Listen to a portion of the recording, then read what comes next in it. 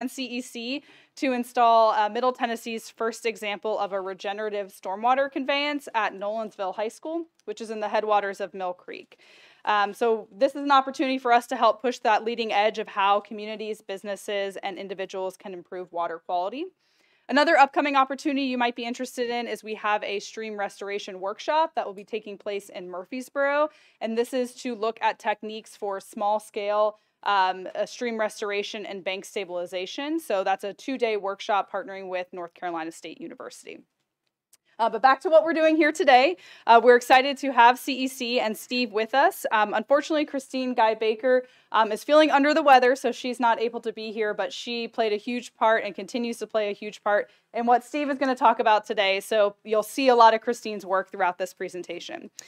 Steve works as the CEC Nashville office lead, and much of his career has been in the water resources field, particularly focusing on hydrology and hydraulic modeling, MS4 compliance, erosion prevention and sediment control, and MPDES permitting.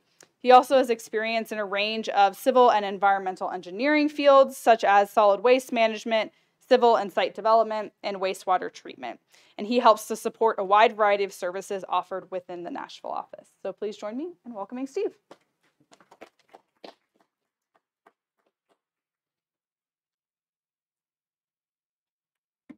Thank you all for being here. Get this a little closer. There we go. Yeah, Christine was going to give this presentation, and I was going to help out, but I'm happy to be here. I'm sorry she's not feeling great. I feel like I guess I could stand here or stand up here. I don't know if I'll interfere with that mic or not. If there's a lot of feedback, I'll jump away. Thank you for being here. I know there's several online as well, and welcome y'all. I do want to, just some housekeeping stuff. Do we want to talk about the like restrooms, things like that? Everybody know where the restrooms are? Just out here, kind of on the way out that you came in the front door on the right. We got emergency exits, 2 of those, and I guess the other thing I wanted to just point out too, if you have questions during this presentation, please interrupt me and ask them. I think I would like this to be more of a dialogue than just a presentation.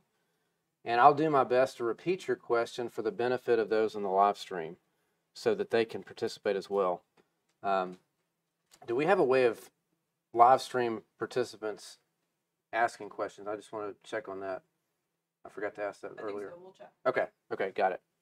Okay, so I've got about a little less than 25 slides, and I'm going to go through these really at whatever pace we end up having questions for. And really the goal of this is to help maybe pull back some of the layers of the land disturbance permitting process in Hendersonville.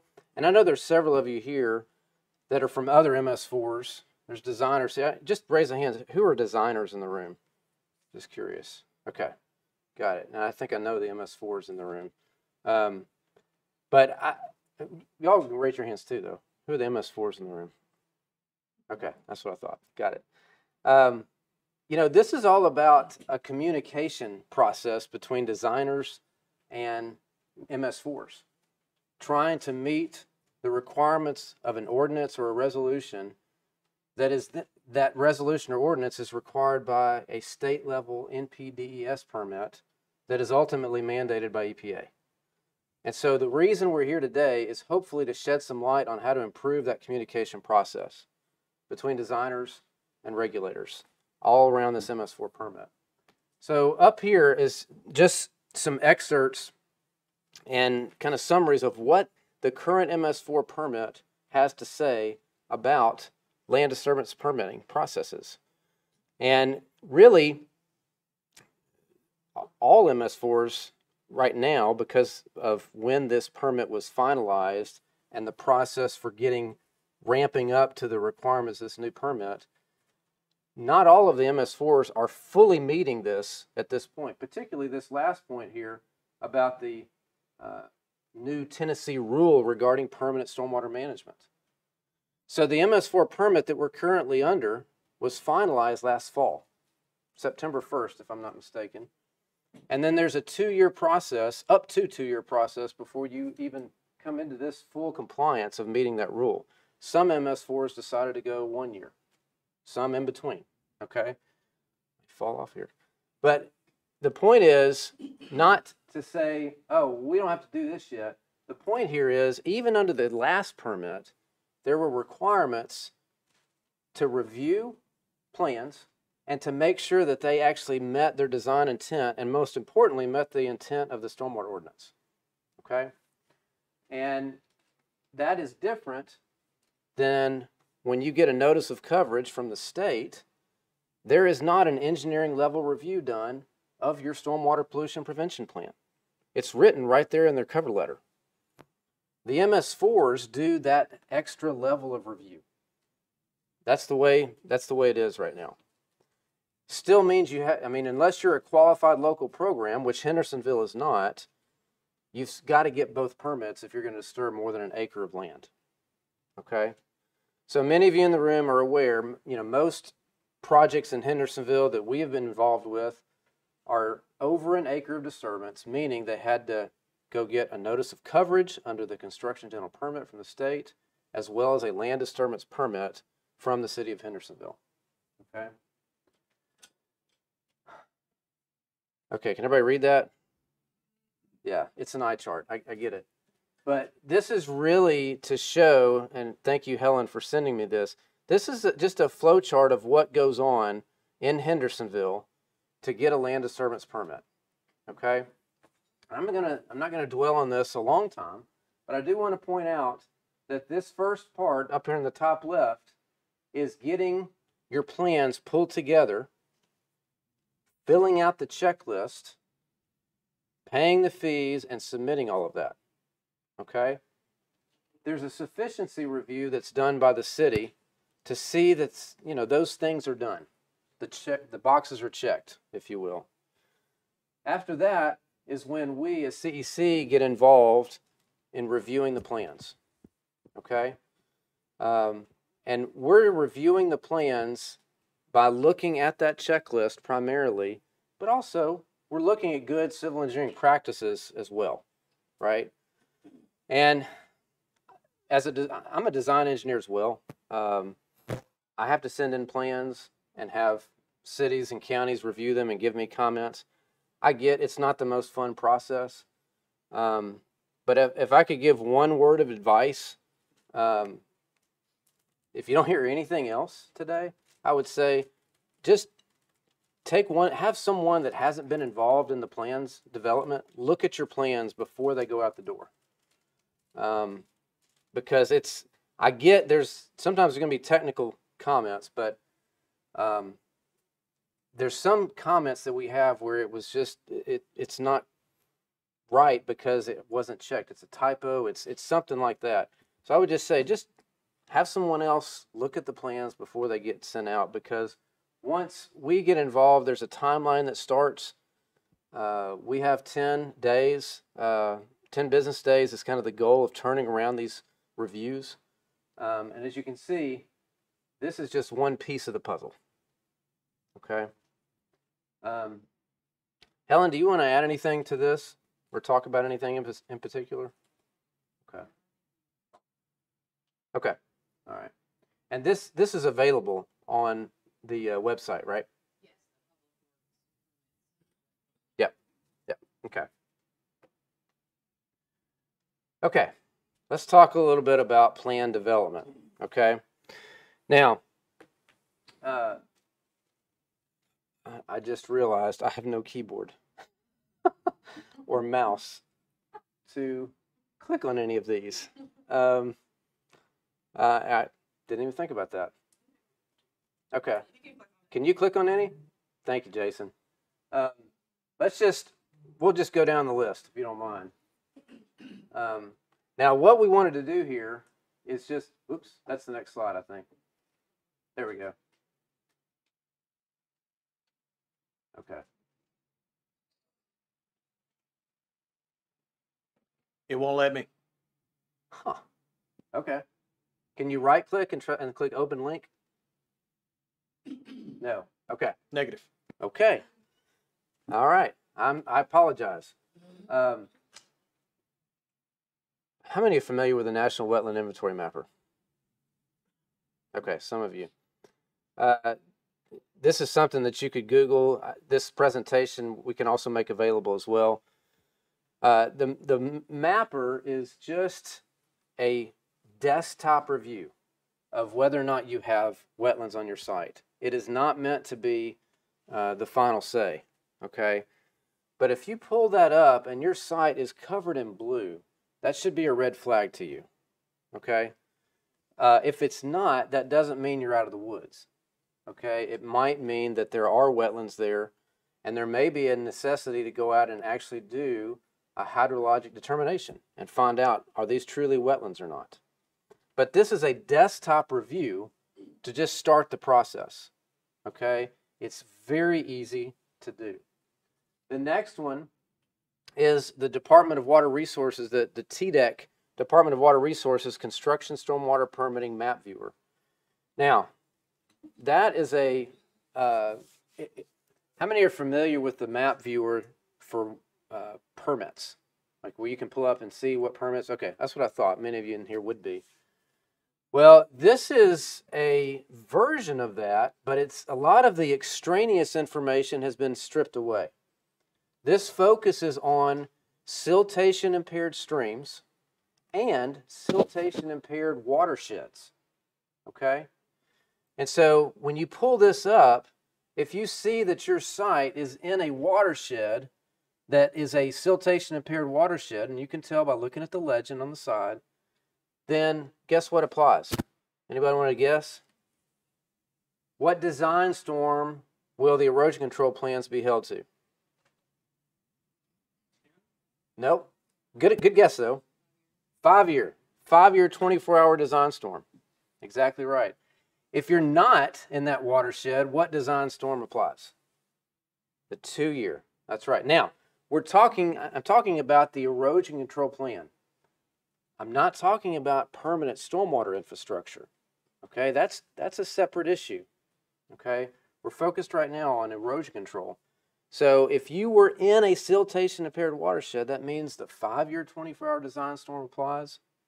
It also means your water quality buffers are not 30 feet, they're 60 feet, right? It also means that if you have an outfall that has more than 5 acres of drainage to it, you got to have what at the outfall?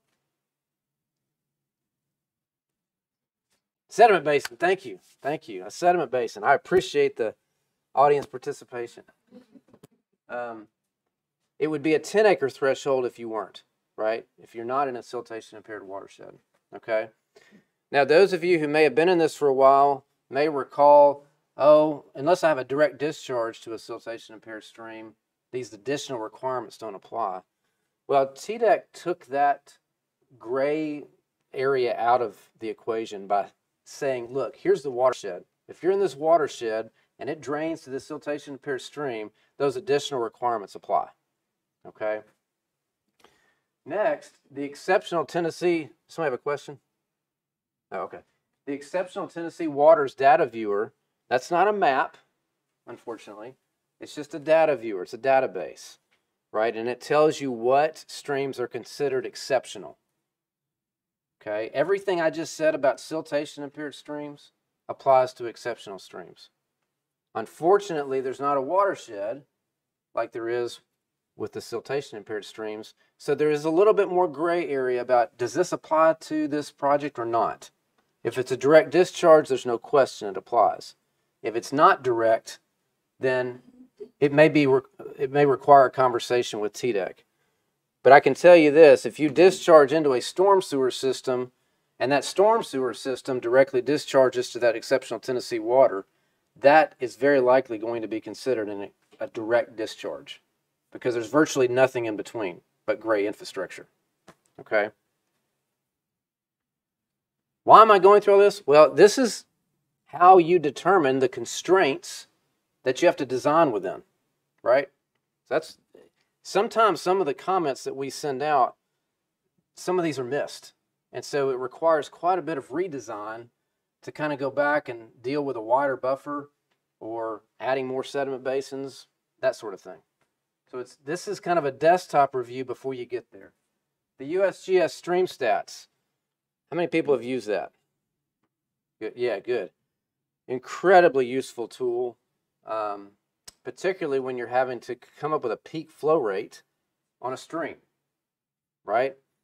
And that's becoming more and more common as there's more and more unmapped streams that require a hydrologic and hydraulic study to prove compliance with the city's floodplain ordinance.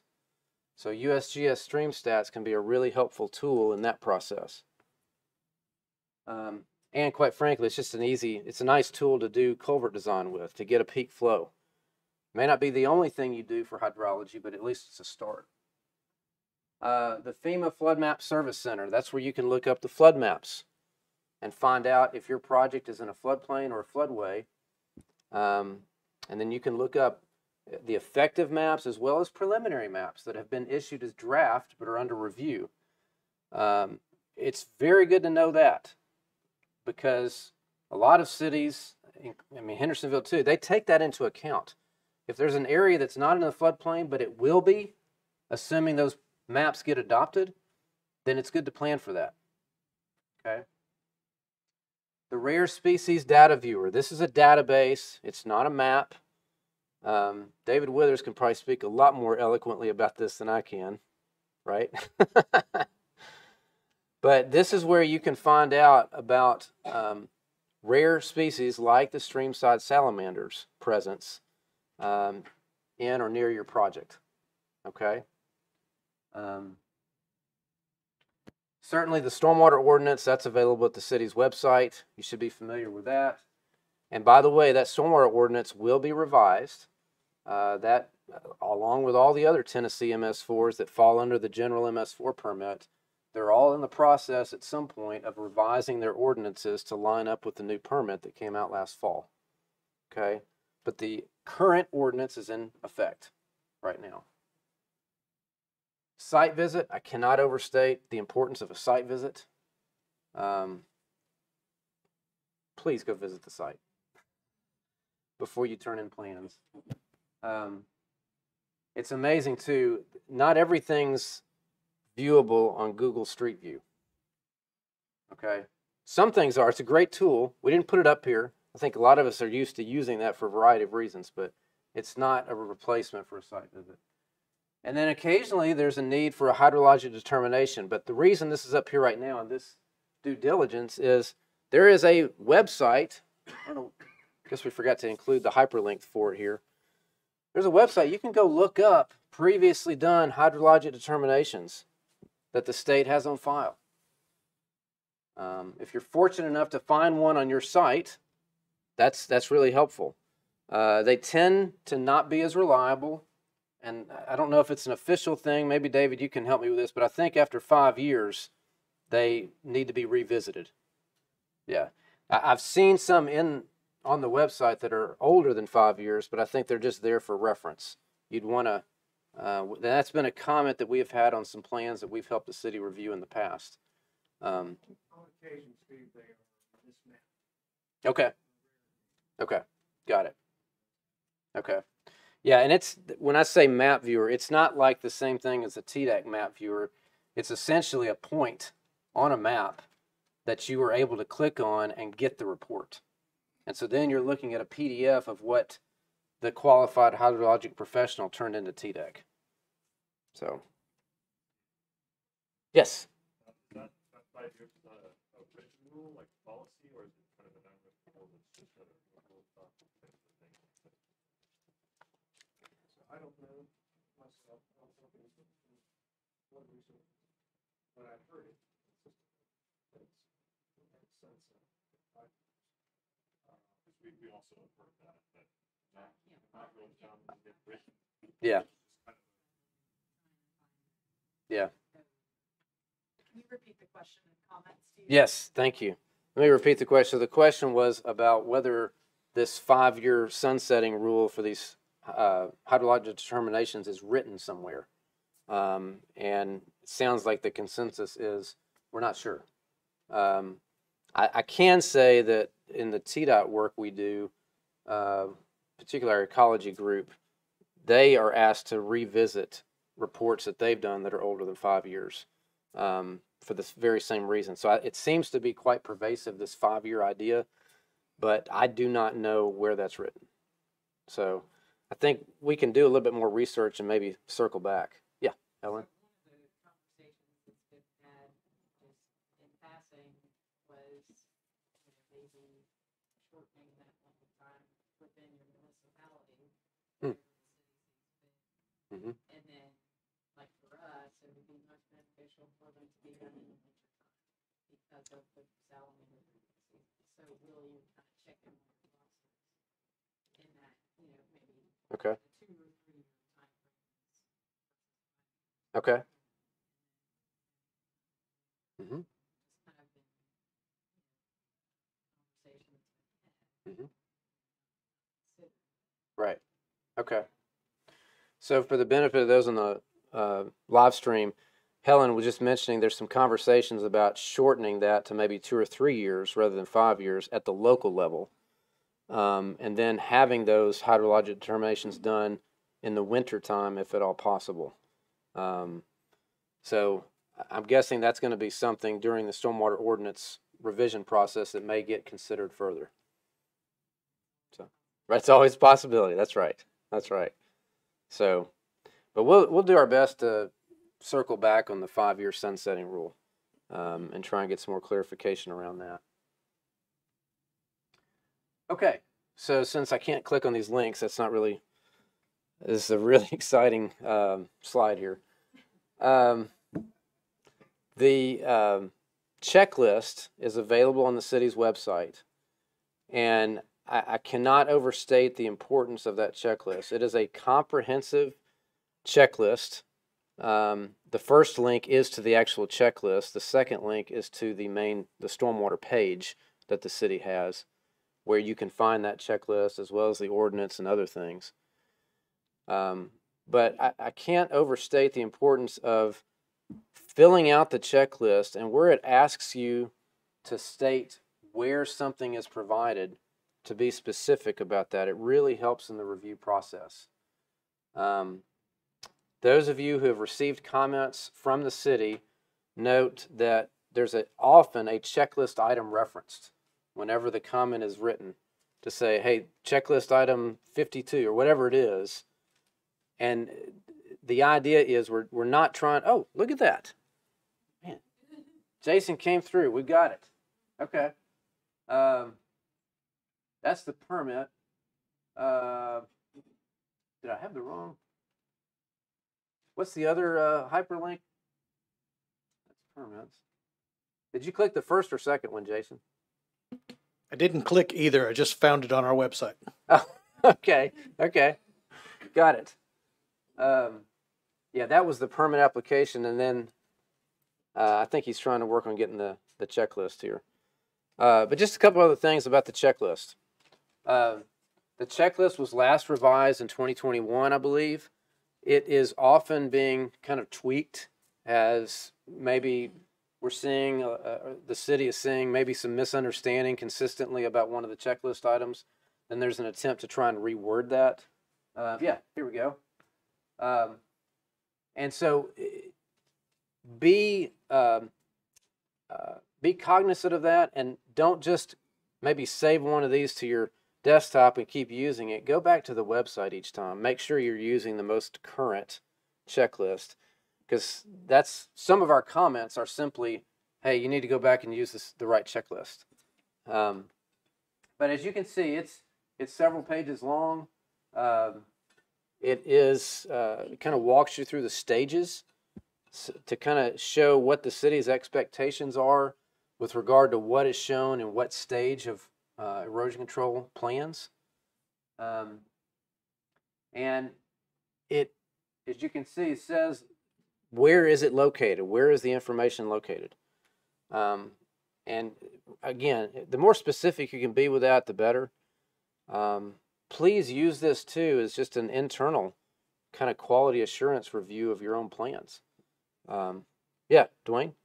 Say over the years, most of my arguments with designers is falls right back to them not following that. Okay. Over time, Mm-hmm. save the most time in our system is to follow that as close as possible. Okay. Yeah. So Dwayne Allen just pointed out here with the city that the biggest time waster in his experience has been designers not following this checklist. So this checklist does represent the city's expectations.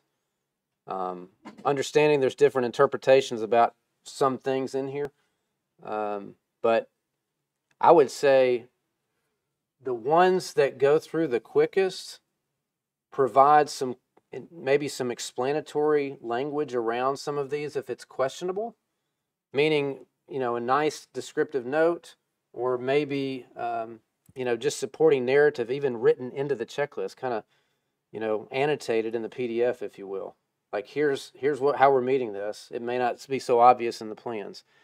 The better communication you provide, the better, or the quicker often the permitting process goes. Okay. Thank you, Jason. Okay. Let's move on here. All right. Letterman had his top 10. We got our top 5. I said that to Christine, and she was not familiar with David Letterman's top 10. It was kind of a moment for me. Okay. I do have gray hair. Plan and drainage report agreement.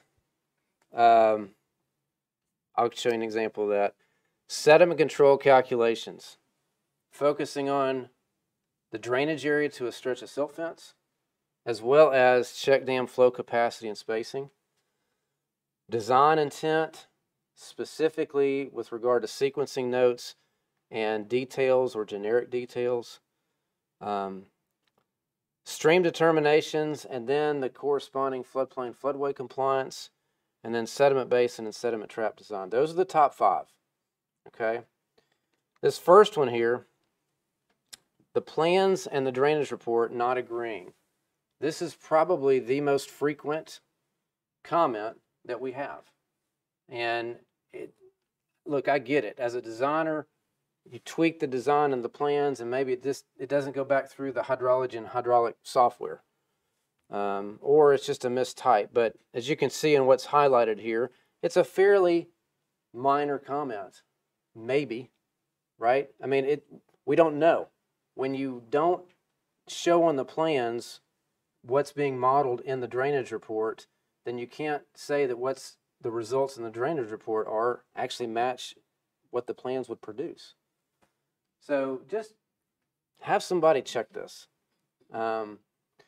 Another thing I will say about this is we find a lot when someone has designed a sediment basin and there's a permanent pool in that sediment basin, they won't, air quote, fill that in during the modeling. They still count that storage as available for routing in the routing, and it's not. It's intended to be filled in, permanent pool, meaning there's no bottom outlet. And so you can't use that during your routing calculations. Okay? That's just another frequent example. This is probably the most frequent, though. It's pipe sizes, it's elevations, it's diameters that just don't match what's in the plans. Okay? The silt fence calculations. So here's an example here. You know, someone put 2.43 acres of disturbance and did this 2.43 acres times 100 linear feet per quarter acre, which that's the maximum drainage area, to 100 linear feet of silt fence, quarter acre. Okay, where does that come from? Is that CEC's opinion? No, that comes from the TDEC, the Tennessee Erosion Sediment Control Handbook. Okay, 100 feet of silt fence can take on a quarter acre of drainage, which is basically a 100-foot square. Okay. Well, in this example, someone was saying, well, I've got almost 2.5 acres, and I've got I'm providing over 1,100 linear feet of silt fence. Well, the problem was that was done for the entire project. It wasn't looking at, well, do you have over 2 acres draining to 100 feet of that, and then the rest of it has barely anything draining to it. It wasn't looking at it in basically a 100-foot segment by segment kind of thing. Okay. Now, let me explain that, because this is not that. This is a different example on the bottom. Let me say one more thing about the top example. It really comes down to risk, right? What we're trying to convey is that if you've got, and I'm thinking, I'm not going to name any names, but I'm thinking of one right now where silt fence was right near a roadway, and there was a lot of drainage coming to that section of silt fence, okay? But not as much coming to other sections of the silt fence. And so for that section, it was way over exceeding the 100 or the quarter acre per 100 linear feet. Well, the risk there was great. If that silt fence falls over, silt just goes out into the roadway, okay? Even though if you had done this kind of global calculation, it met the requirement, okay? Now, what we're not asking you to do is to look at, you know, every 100 feet. Look at it holistically and find where's the largest area going to 100 linear feet of silt fence. And if that's no more than a quarter acre, you're good, right? You don't need to check every single one, but you need to look at the ones that have the high risk downstream issues, okay? On the bottom one here, it's kind of the same thing, but it's a different example. But you can see it's silt fence like this that it's coming down. I guess it's coming down. I don't see any labels here. That's how I've interpreted it. It's going in one direction or the other. But the point is, it's 2 rows, okay? And so that's how you can break up. If you've got a long slope and there's no way you can meet that quarter acre per 100 feet, then you just add more silt fence, okay? Or you have the option of putting a more robust sediment control practice like silt fence with backing at the base, and that watershed is actually greater. It can handle more than a quarter acre, okay? I believe it's a half acre per 100 linear feet. So you've got more there, but then you could, even if that can't make it, you can put intermediate sections of silt fence. You could also use straw wattles, or TDOT calls them sediment tubes, which gives you a lot of latitude in what you put in those tubes, be it wood chips, tire chips, compost. You know, there's different things you can put in those to break up that slope length, okay?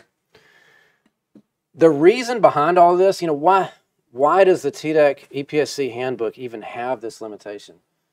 Well, silt fence is great when it's intercepting sheet flow. I mean, it just works really well. Trenched in, turned up at the ends, it does a great job. When silt fence starts intercepting concentrated flow, it doesn't do so hot. It's just not meant for that, okay? Sheet flow doesn't, you're not going to have sheet flow very much over 100 feet of drainage, okay? It's going to start to concentrate. And so in situations like that, you may need something more than silt fence. You may need to intercept it with a ditch or a diversion berm, send it to a sediment trap, send it to a sediment basin. But silt fence is intended for sheet flow interception, okay? That's the reason there is a drainage area limitation for silt fence. It's also the reason that if you stack it up a slope, it tends to work because it's providing a small backwater zone every time water has to pass through it. Now, I understand from a contractor's perspective, that's inconvenient because they're working up there, right? And so as a designer, you have to do your best to try and anticipate that, maybe even have a conversation with the contractor about how this is going to be constructed, and maybe have your notes reflect that. But if you're going to show silt fence with more than a quarter acre draining to any 100 feet, that will elicit a comment. So, any questions about this? Any discussion on this? Yeah, Dave? Right, an observation that we made at the site, Madison, 2-3 years ago. Salinators present. permittees to invest. They Mhm. can try to accommodate that. Thanks to the kids, we learned something that we didn't know about salmon. We have wood chip fill, silt socks, wattles. Uh-huh. whatever you like to call them. They act like rotting logs. And they instantly make habitat. Got it. That's very handy for animals that are coming and going Mhm. from the breeding stream. And also, if silt fence is installed properly, we run the risk of having animals be blocked Mhm. from coming in and out of breeding sites.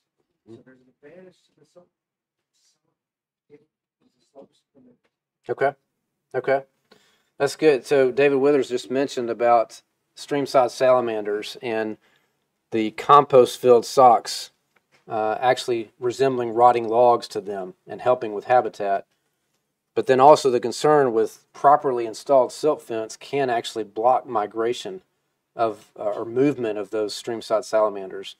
And David, I may be misremembering this, but I'm pretty sure I saw an email or a detail or something from you or someone showing a gap in silt fence with silt fence above it to provide basically a pathway for salamanders.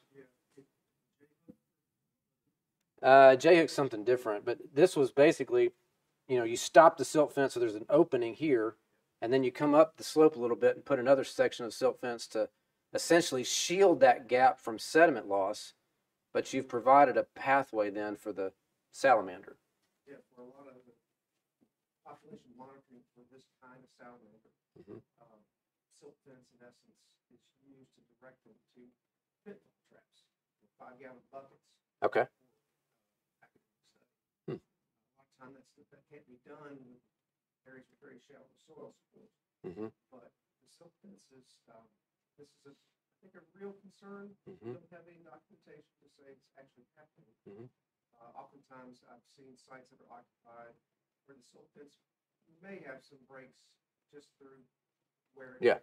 Yeah. And so they're probably. Okay. It's done up well and maintained.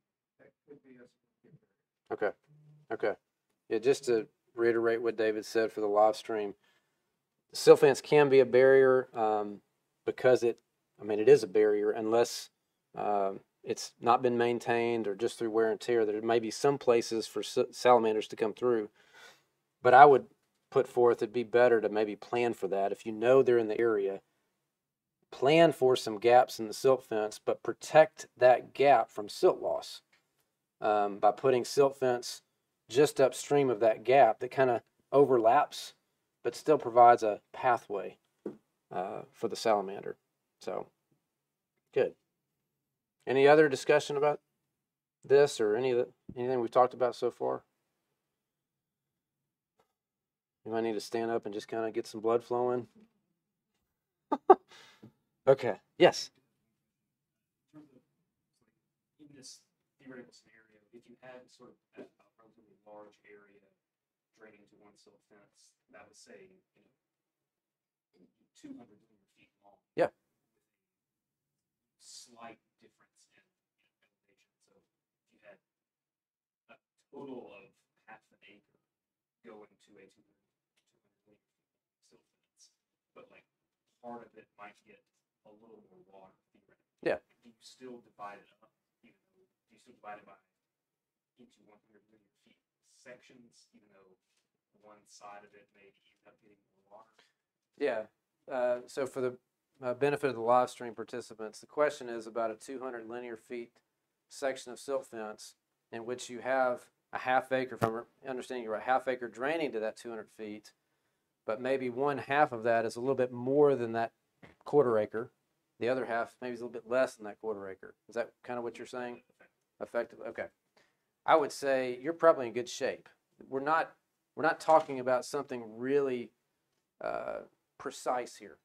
We're talking about something, we're trying to get as close as we can to this quarter acre per 100 linear feet. I will say this though, if you have something that's really long on that, part of that, the easy way to handle that would probably simply be to make it silt fence with backing. And then you've got a larger drainage area threshold and you're not so concerned about that quarter acre per 100 linear feet. So Yeah, that's a good question. Anything else?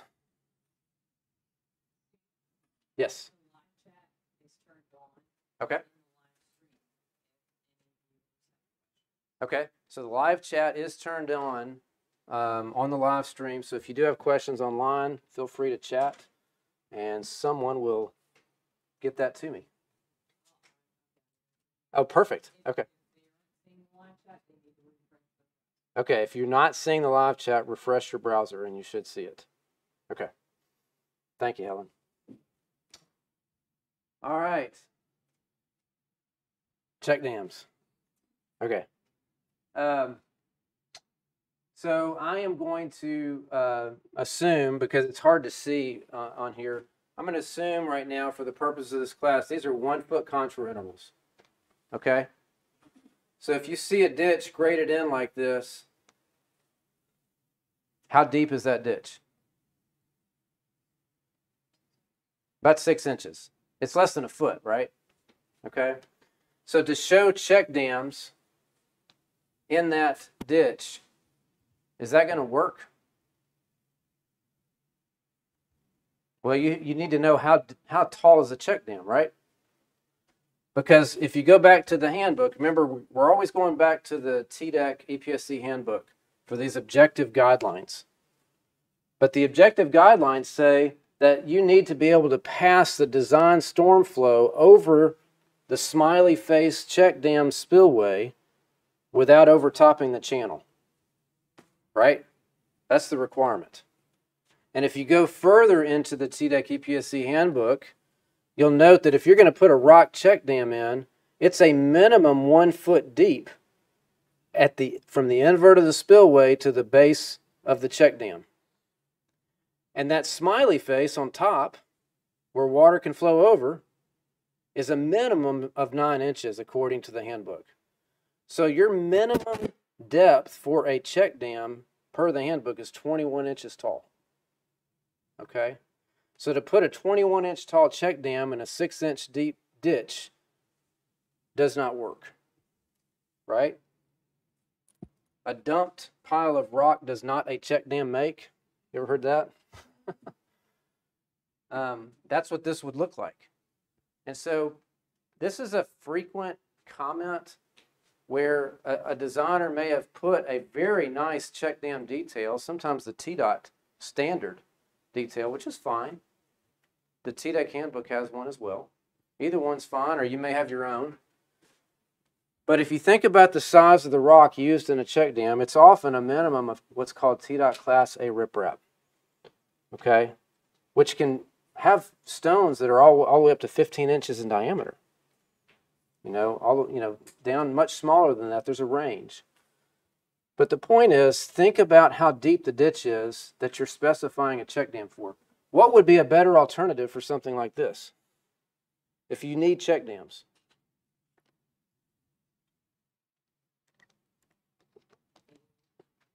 Erosion eel, yeah, which is essentially it's a name brand sediment tube.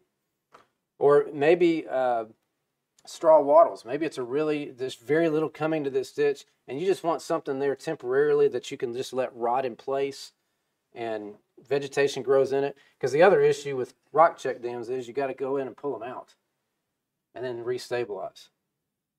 So the encouragement here is just think about how deep the ditch is that you're grading in.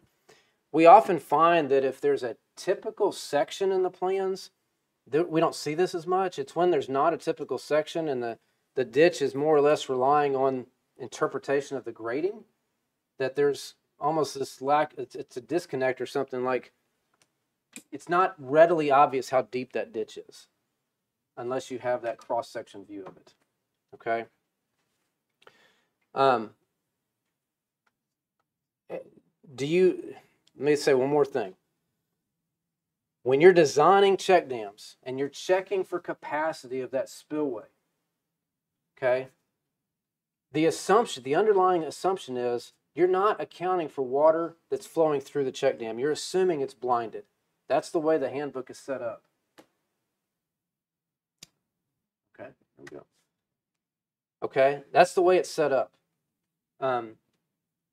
It doesn't mean you're calculating a peak flow rate for every single check dam.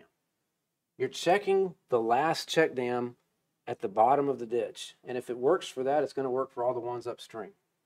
Okay? Okay. Any questions about this? Okay. Sequencing notes.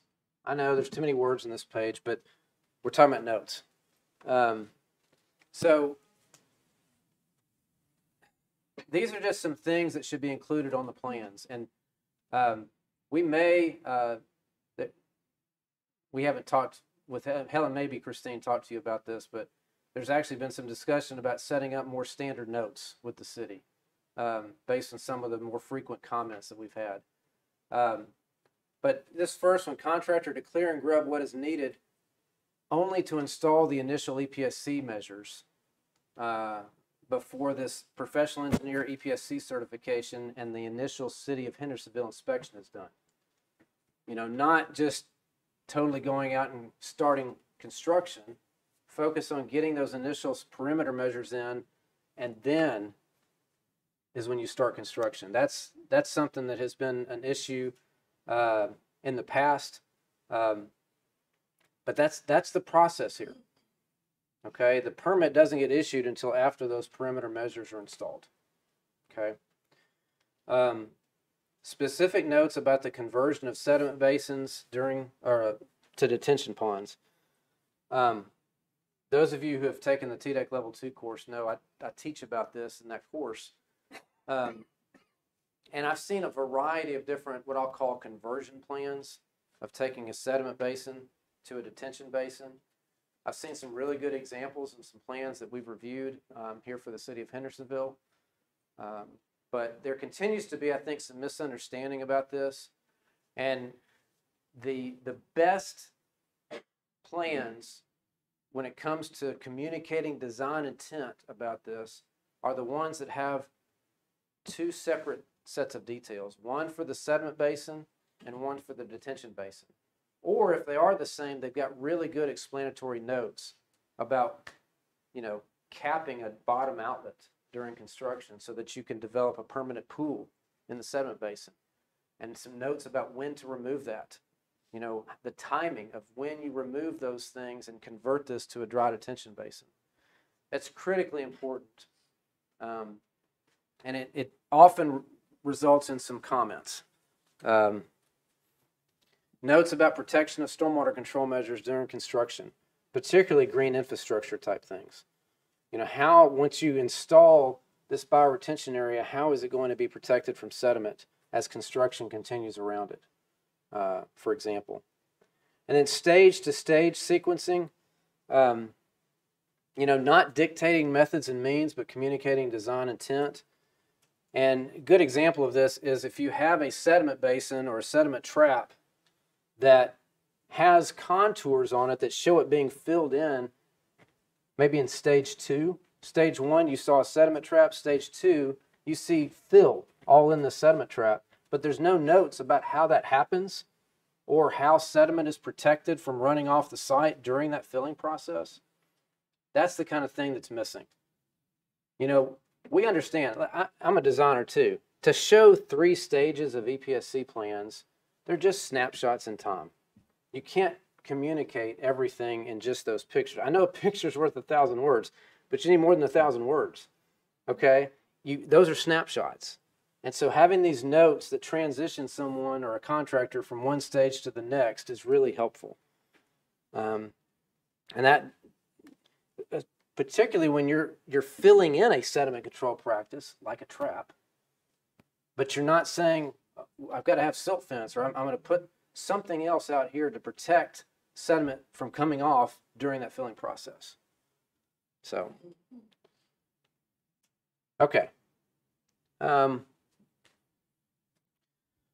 kind of covered a lot of this already and what I've kind of got ahead of myself.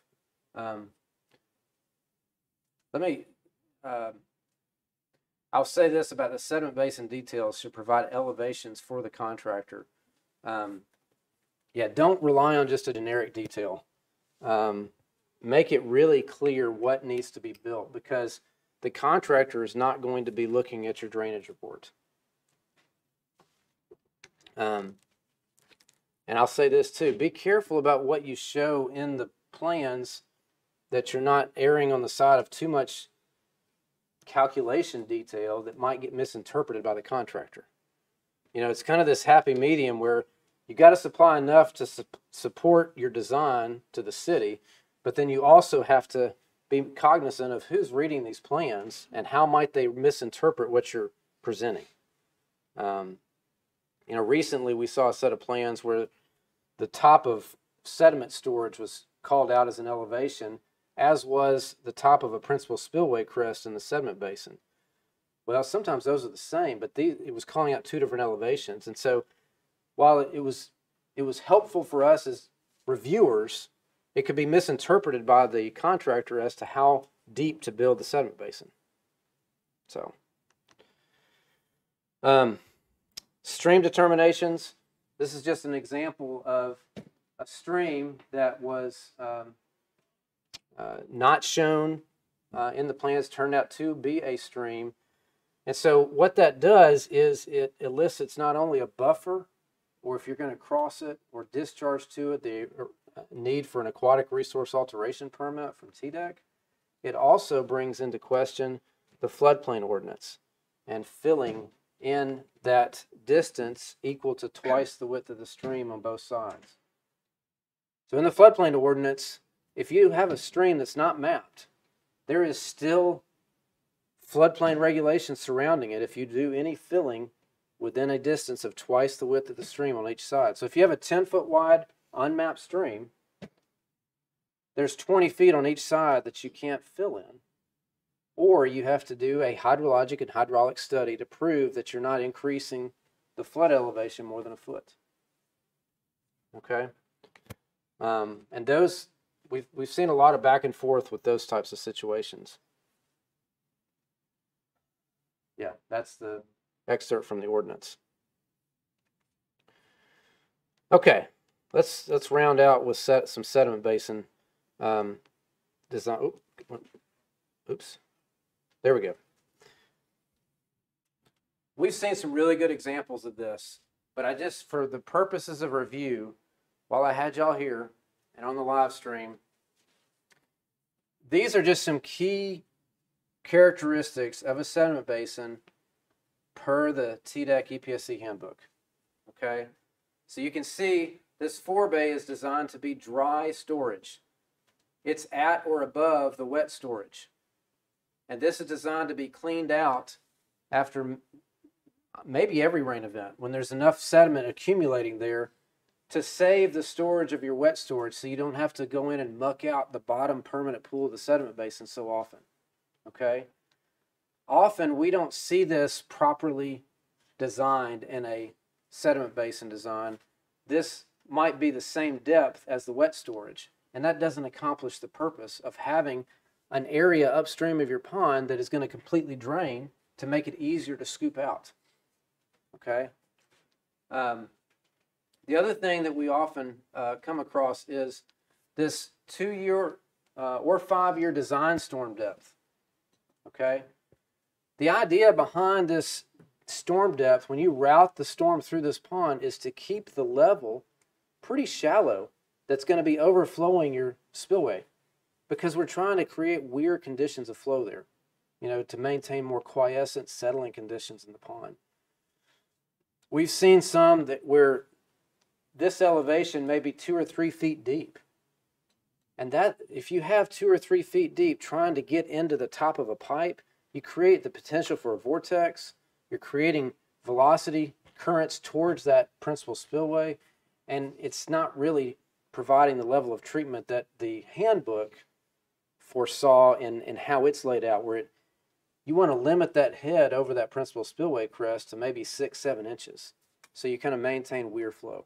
Okay, and then the 25-year, 24-hour storm, that needs to be going through an emergency spillway without overtopping the embankment.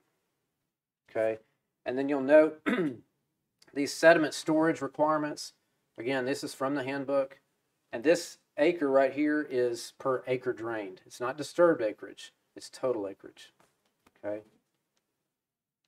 And then this is just some other, it's a summary of requirements from the handbook. Just put there for you.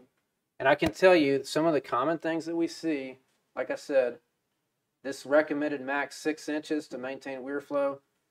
That's a frequent comment where that's too deep and you're transitioning to orifice flow, which you don't want to do. The emergency spillway is not properly designed. And then sometimes there's not enough sediment storage provided. Okay. And finally, it's in here. Oops.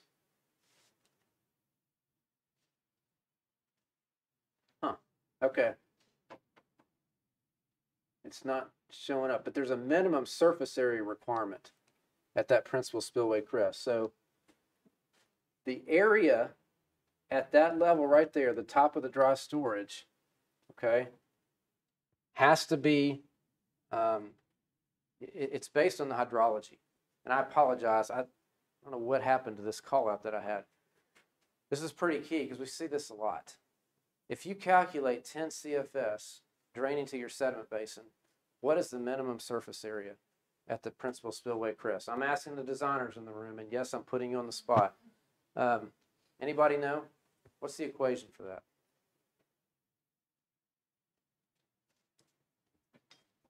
Oh, come on, somebody. Okay. It's 0.1 acre. How did I get that? 10 CFS times 0.01, and then the answer is in acres. The units don't work out. It's just a relationship. That's how you can very quickly determine how much real estate should I be setting aside on this site for a sediment basin. Well, even if just do a quick, what's about the flow rate I might expect at this outlet? If it's 10 CFS times 0.01, 0.1 acre. Okay. Now, as you can see, that's not the total area you're going to need because there's freeboard here. You're going to have to go up to that emergency spillway and then above that to the top of the embankment. So you need a little bit more than that. But at least that quick equation, it's also in the handbook. That's where all this is coming from. That gives you a clue as to how much real estate to set aside. Okay. And then these other minimums like the this is all per the handbook, all these minimum diameters. Doesn't mean you have to use circular pipe stood on end for this. Sometimes we've seen concrete square structures. That's totally fine. Okay. Any questions about this? Okay. I'm running out of time. Let me just see where we're at. Yeah, these are just common issues that we find with the sediment basin. Okay? And I'm not going to read every one of those, but these are common things. And I've said a lot of this already. I got ahead of myself. That surface area requirement not met, for example. Elevations not specified. And then common calculation deficiencies. Not accounting for run-on drainage area. That's a big one. You've got to account for all the run-on coming onto the site. I've talked a lot about the sediment basin conversion. Okay, real quick, sufficiency review. This is just an example of city Helen Morrison sending, basically saying, here, you need to do these things before we're going to do the technical review. Okay? And then this is a review timeline from initial submittal to permit. This was a real example. We're not naming names. So, but you can see August 5th to November 24th. Doesn't have to be that long. But there are, this is a 4 review cycle example. Sometimes we have 1 review cycles. Very rarely, but sometimes it's a lot of 2s, but they can grow. That's all I've got. Any questions? Okay. Well, thank y'all for listening.